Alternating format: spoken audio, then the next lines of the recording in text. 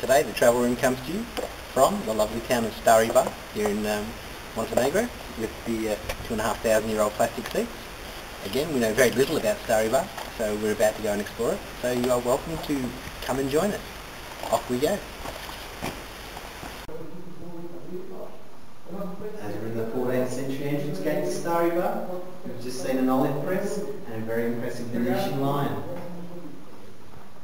Here we have the remains of what was originally a Franciscan church built in the 13th century, which in 1595 was converted to a mosque, and then, for some puzzling reason, in 1912 blew up due to the fact it was a munitions store.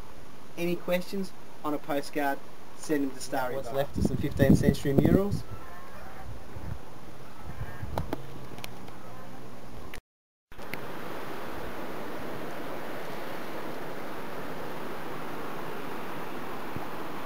Sometimes the natural beauty is actually more spectacular than the man-made.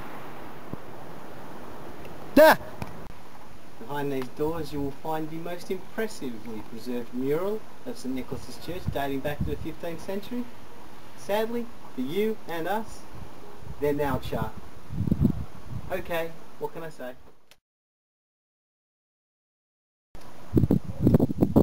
One of the questions that Stari Bar raises is reconstruction. I mean, do you leave it like what you're viewing at the moment, or do you rebuild it like this palace just behind me and it looks like it was built yesterday? I mean, this is one of the eternal questions. Rebuild or leave in situ. Yes, earthquakes and neglect have damaged the city, but do we want it to look brand new? Is that the point? I don't know. Without harping on about it too much, this is the realist version of what Stari Bar looked like before all its reconstruction. I mean, the last earthquake that came through here was in 1979, and it levelled the town basically. So that's one good thing about Stari Bar. You get to see the old, and then you get to see what it looked like because of the efforts they've put in. Someone's had a vision, and I don't think they've quite fused it all together.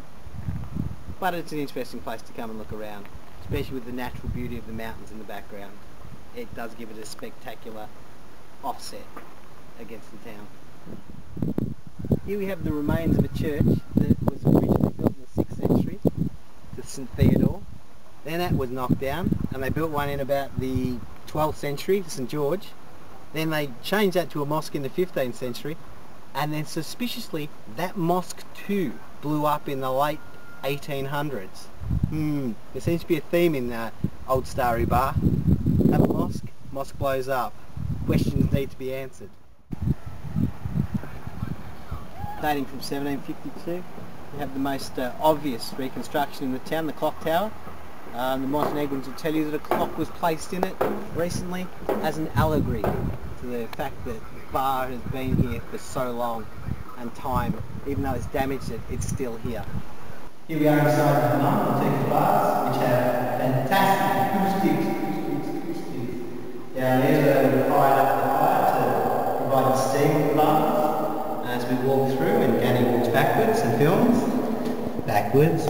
Oh, no, we're looking at the roof and the very modern energy saving bulb that hangs from it.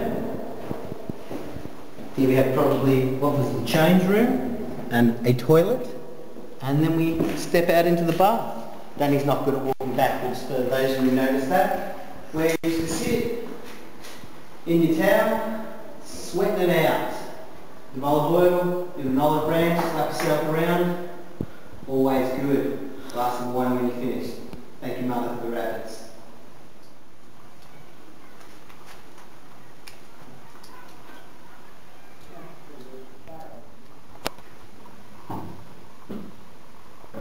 But what would be interesting now is who was buried here?